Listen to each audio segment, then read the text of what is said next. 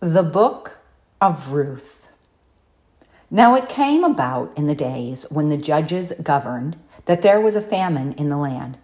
And a certain man of Bethlehem in Judah went to sojourn in the land of Moab with his wife and his 2 sons. The name of the man was Elimelech, and the name of his wife Naomi. And the names of his 2 sons were Mahlon and Chilion, Ephrathites of Bethlehem in Judah. Now they entered the land of Moab and remained there. Then Elimelech, Naomi's husband, died, and she was left with her 2 sons. They took for themselves Moabite women as wives. The name of the one was Orpah, and the name of the other Ruth. And they lived there about 10 years. Then both Mahlon and Chilion also died, and the woman was bereft of her 2 children and her husband. Then she arose with her daughters-in-law that she might return from the land of Moab, for she had heard in the land of Moab that the Lord had visited his people in giving them food. So she departed from the place where she was, and her 2 daughters-in-law with her, and they went on the way to return to the land of Judah.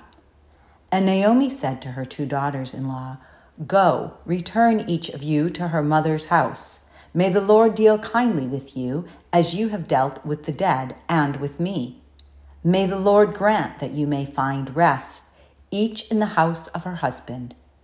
Then she kissed them, and they lifted up their voices and wept. And they said to her, "No, but we will surely return with you to your people." But Naomi said, "Return, my daughters. Why should you go with me? Have I yet sons in my womb, that they may be your husbands? Return, my daughters. Go, for I am too old to have a husband. If I said I have hope, if I should even have a husband tonight and also bear sons, would you therefore wait until they were grown? Would you therefore refrain from marrying? No, my daughters, for it is harder for me than for you, for the hand of the Lord has gone forth against me." And they lifted up their voices and wept again, and Orpah kissed her mother-in-law, but Ruth clung to her. Then she said, "Behold, your sister-in-law has gone back to her people and her gods. Return after your sister-in-law." But Ruth said, "Do not urge me to leave you or turn back from following you. For where you go, I will go, and where you lodge, I will lodge. Your people shall be my people, and your God, my God. Where you die, I will die, and there I will be buried. Thus may the Lord do to me, and worse, if anything but death parts you and me." When she saw that she was determined to go with her, she said no more to her. So they both went until they came to Bethlehem. And when they had come to Bethlehem, all the city was stirred because of them. And the woman said, "Is this Naomi?" She said to them, "Do not call me Naomi, call me Mara, for the Almighty has dealt very bitterly with me. I went out full, but the Lord has brought me back empty. Why do you call me Naomi, since the Lord has witnessed against me, and the Almighty has afflicted me?" So Naomi returned, and with her Ruth the Moabitess, her daughter-in-law, who returned from the land of Moab, and they came to Bethlehem at the beginning of barley harvest. Chapter 2. Now Naomi had a kinsman of her husband, a man of great wealth, of the family of Elimelech, whose name was Boaz. And Ruth the Moabitess said to Naomi, "Please let me go to the field and glean among the ears of grain after one in whose sight I may find favor." And she said to her, "Go, my daughter." So she departed and went and gleaned in the field after the reapers. And she happened to come to the portion of the field belonging to Boaz, who was of the family of Elimelech. Now behold, Boaz came from Bethlehem and said to the reapers, "May the Lord be with you." And they said to him, "May the Lord bless you." Then Boaz said to his servant, who was in charge of the reapers, "Whose young woman is this?" The servant in charge of the reapers replied, "She is the young Moabite woman who returned with Naomi from the land of Moab." And she said, "Please let me glean and gather after the reapers among the sheaves." Thus she came and has remained from the morning until now. She has been sitting in the house for a little while. Then Boaz said to Ruth, "Listen carefully, my daughter. Do not go to glean in another field. Furthermore, do not go on from this one, but stay here with my maids. Let your eyes be on the field which they reap, and go after them. Indeed, I have commanded the servants not to touch you. When you are thirsty, go to the water jars and drink from what the servants draw." Then she fell on her face, bowing to the ground, and said to him, "Why have I found favor in your sight that you should take notice of me, since I am a foreigner?" Boaz replied to her, "All that you have done for your mother-in-law after the death of your husband has been fully reported to me, and how you left your father and your mother and the land of your birth, and came to a people that you did not previously know. May the Lord reward your work, and your wages be full from the Lord, the God of Israel, under whose wings you have come to seek refuge." Then she said, "I have found favor in your sight, my lord, for you have comforted me, and indeed have spoken kindly to your maidservant, though I am not like one of your maidservants." At mealtime, Boaz said to her, "Come here, that you may eat of the bread, and dip your piece of bread in the vinegar."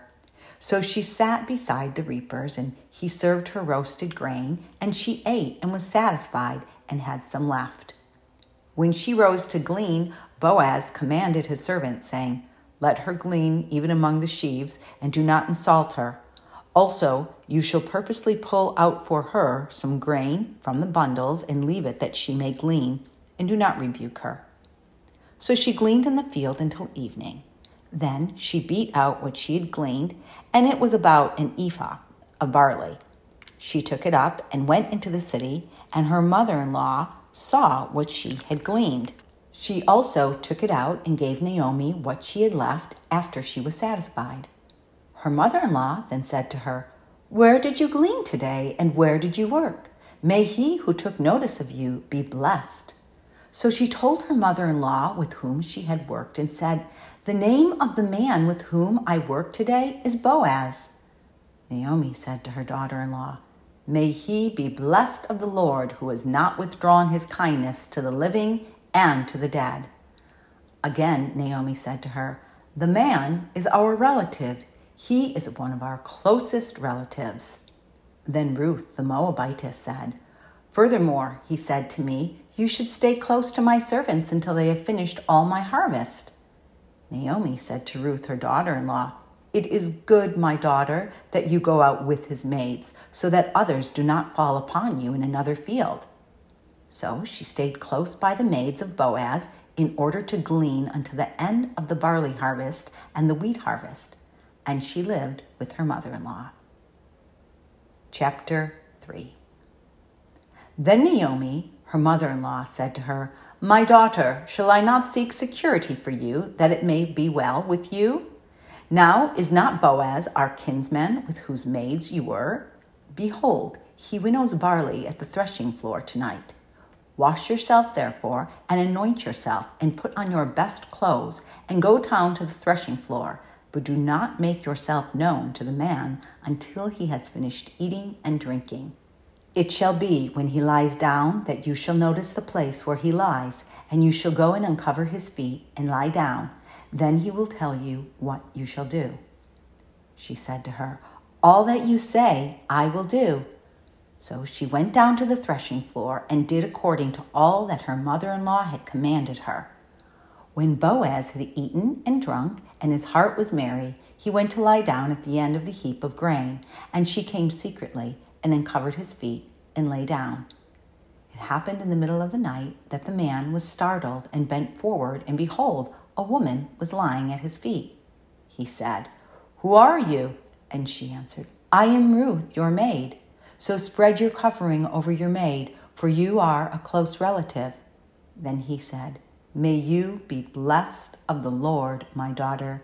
You have shown your last kindness to be better than the first, by not going after young men, whether poor or rich. Now, my daughter, do not fear. I will do for you whatever you ask, for all my people in the city know that you are a woman of excellence. Now, it is true, I am a close relative. However, there is a relative closer than I. Remain this night, and when morning comes, if he will redeem you, good, let him redeem you. But if he does not wish to redeem you, then I will redeem you as the Lord lives. Lie down until morning. So she lay at his feet until morning and rose before one could recognize another. And he said, let it not be known that the woman came to the threshing floor. Again he said, give me the cloak that is on you and hold it. So she held it, and he measured 6 measures of barley and laid it on her. Then she went into the city. When she came to her mother-in-law, she said, how did it go, my daughter? And she told her all that the man had done for her. She said, these 6 measures of barley he gave to me, for he said, do not go to your mother-in-law empty-handed. Then she said, wait, my daughter, until you know how the matter turns out, for the man will not rest until he has settled it today. Chapter 4. Now Boaz went up to the gate and sat down there, and behold, the close relative of whom Boaz spoke was passing by. So he said, turn aside, friend, sit down here. And he turned aside and sat down. He took 10 men of the elders of the city and said, sit down here. So they sat down. Then he said to the closest relative, Naomi, who has come back from the land of Moab, has to sell the piece of land which belonged to our brother Elimelech. So I thought to inform you, saying, buy it before those who are sitting here and before the elders of my people. If you will redeem it, redeem it. But if not, tell me that I may know. For there is no one but you to redeem it, and I am after you. And he said, I will redeem it. Then Boaz said, on the day you buy the field from the hand of Naomi, you must also acquire Ruth the Moabitess, the widow of the deceased, in order to raise up the name of the deceased on his inheritance. The closest relative said, I cannot redeem it for myself because I would jeopardize my own inheritance. Redeem it for yourself. You may have my right of redemption, for I cannot redeem it. Now, this was the custom in former times in Israel concerning the redemption and the exchange of land to confirm any matter. A man removed his sandal and gave it to another, and this was the manner of attestation in Israel. So the closest relative said to Boaz, buy it for yourself, and he removed his sandal. Then Boaz said to the elders and all the people, you are witnesses today that I have bought from the hand of Naomi all that belonged to Elimelech and all that belonged to Chilion and Mahlon. Moreover, I have acquired Ruth the Moabitess, the widow of Mahlon, to be my wife, in order to raise up the name of the deceased on his inheritance, so that the name of the deceased will not be cut off from his brothers or from the court of his birthplace. You are witnesses today. All the people who were in the court and the elders said, we are witnesses. May the Lord make the woman who is coming into your home like Rachel and Leah, both of whom built the house of Israel. And may you achieve wealth in Ephrathah and become famous in Bethlehem. Moreover, may your house be like the house of Perez, whom Tamar bore to Judah, through the offspring which the Lord will give you by this young woman. So Boaz took Ruth, and she became his wife, and he went into her. And the Lord enabled her to conceive, and she gave birth to a son. Then the woman said to Naomi, blessed is the Lord who has not left you without a redeemer today, and may his name become famous in Israel. May he also be to you a restorer of life and a sustainer of your old age. For your daughter-in-law, who loves you and is better to you than 7 sons, has given birth to him. Then Naomi took the child and laid him in her lap and became his nurse. The neighbor women gave him a name, saying, a son has been born to Naomi. So they named him Obed.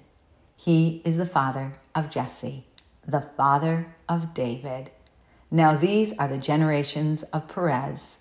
To Perez was born Hezron, and to Hezron was born Ram, and to Ram Amminadab, and to Amminadab was born Nahshon, and to Nahshon Salmon, and to Salmon was born Boaz, and to Boaz Obed, and to Obed was born Jesse, and to Jesse David.